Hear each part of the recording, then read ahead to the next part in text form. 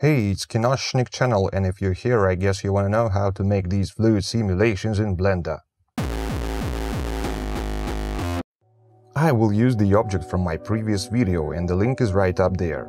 The built-in fluid physics in Blender is okay, but I suggest to use the FLUIDS add-on, which is not free but way much better. When you install FLUIDS, go to Layout and duplicate the hallway by pressing Shift-D, then scale it up just a little bit. It will be our domain, it's better to rename it, and the first cube will be the obstacle. Go to Physics tab and choose FLUIDS, type domain for domain object so it's automatically transformed into a big wireframe cube. For the inner object, choose an obstacle type in FLUIDS Physics and flag it as inverse, cause the fluids will flow inside of it. Now I will add a cube behind the corner of the hallway, where I expect the flow to start. You need to scale it down so it doesn't touch the borders of the obstacle. Then Physics, FLUIDS, type Fluid. Then go to Domain, Cube and Physics. There are many options, and the main for now is Resolution, which I won't touch yet because I want to see if all is okay with the objects. Press Bake, wait a bit, and it's done. So everything seems fine.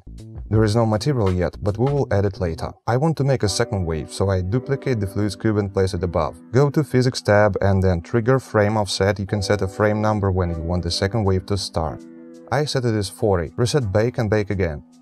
So now you can see the second wave, which is cool, and now let's add some foam and bubbles. Go to Domain and enable White Water Simulation. Set the resolution as much as your computer system can work out. For me 500 is up to limit. So after hours of baking I got this. I did not make my own water shader, and I used a free shader from Remington. Link is below. You can play with parameters or leave it as it is. For white water particles I made a basic white shader. Now after days of rendering.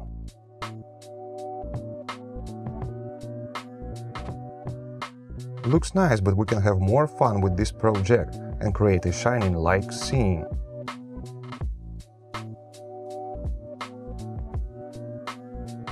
If it was useful, please like and subscribe, and if you didn't know, this tutorial is also a VFX breakdown of a scene from our short movie Rear Window. To see it, check the video above and leave a comment which scene you would like us to break down in future videos.